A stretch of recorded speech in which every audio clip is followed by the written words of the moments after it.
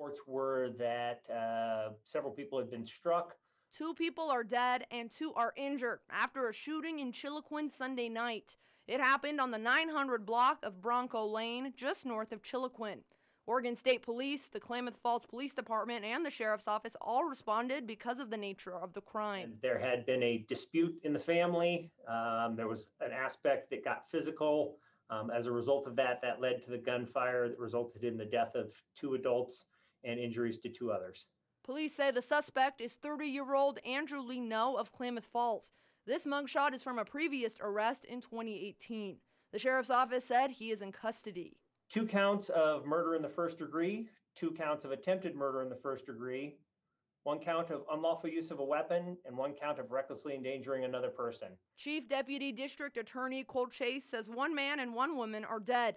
Another man and woman were injured, reportedly taken to Sky Lakes in St. Charles and Bend. He believes the 2 individuals are in stable condition. Cole believes the involved members are related by blood or marriage. It's an ongoing investigation. Members of the major crime team are still processing the site, and we hope to have more information later this week.